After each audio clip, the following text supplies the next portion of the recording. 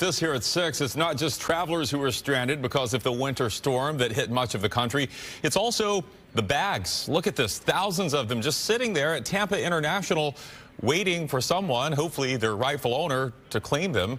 Fox 13's Evan Axelbank is on bag patrol tonight. He's been there pretty much all evening for us. Evan, has the pile, the stack there gotten any smaller or bigger? Well, the pile has basically been a rotating pile. Some people are picking bags up, but then more people are dropping bags off, or the airlines are dropping bags off at least. You can see right now this pile is still pretty much the size it was when we were here a little bit earlier today and talking to people. Hundreds of bags, if not thousands of bags, are here. You can see there is some movement at the carousels right now, but it is just an absolute mess right now. People are still trying to get with Southwest officials here to try and figure out where their bags might be. And let's not forget that behind each bag is a person who needs it.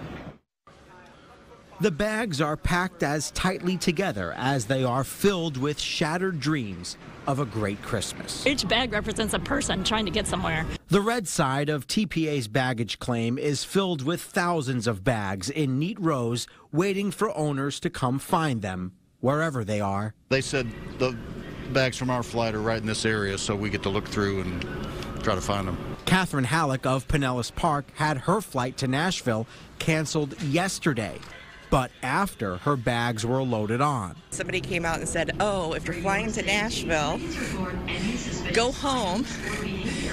Your bags will not come out tonight. Kit Lou flew in to see family 3 days ago, but her bags are somewhere in Southwest's shuffle of cancellations and connecting flights that never took off or that got stranded in Tampa. FlightAware says Southwest has seen 3,000 flights canceled between yesterday and today. We have 2 girls and none of us have any clothes. They said in a statement that we are still experiencing significant disruptions across our network as a result of Winter Storm Elliot's lingering effects on the totality of our operation. With the weather now considerably more favorable, we continue to stabilize and improve our operation. Do you have a name for this pile of bags? I can't say that on the news. Kelly Woods has seen her trip bagged. My flight yesterday got canceled, so I rebooked. So I'm supposed to go to Atlanta and then Chicago. So I'm not going to make the connecting to Atlanta. They don't have another flight till 9 o'clock because I already missed my connecting twice. That's all tough to follow. But what is important is who is still waiting for her on the other side. My 4-year-old granddaughter's waiting for me in Chicago, and I'm like, oh, I was supposed to be there yesterday. Sorry to hear that. Yeah, so I'm just going to go home now.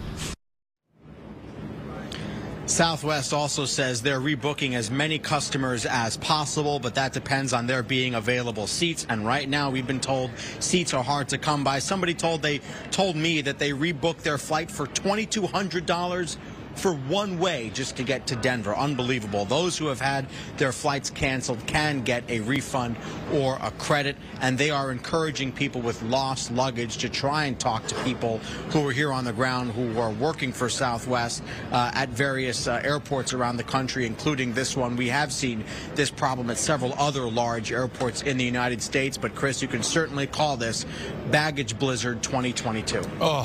Everything about what you just showed us makes someone not even want to attempt to travel by air or do everything you can to avoid having to check a bag, because that is just tough right there. You can feel the emotion in the voice of Kelly, the woman you spoke with there. Let's hope she gets to Chicago soon and gets to see her granddaughter soon with the bag intact. Thanks, Evan.